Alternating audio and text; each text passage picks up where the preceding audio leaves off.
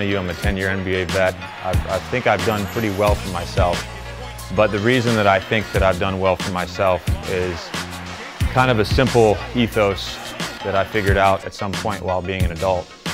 And that ethos is you've never arrived, you're always becoming. No matter what you accomplish, I swear to God this is true, and this is why coach is so great. No matter what you have accomplished, there's always something else. If you're still playing professional basketball, it's because you had that mindset. There's a lot of guys that were highly ranked in high school and they thought they'd made it. They thought that they had arrived.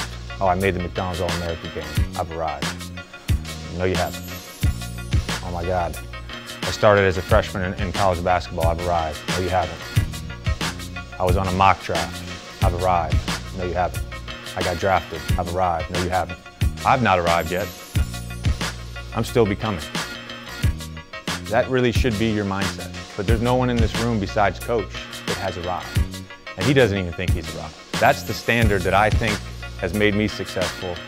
And I believe if you have that mindset, you can be successful too. I'm going to continue to work because that ultimately is my standard. That is my mindset. I haven't arrived, I'm always becoming.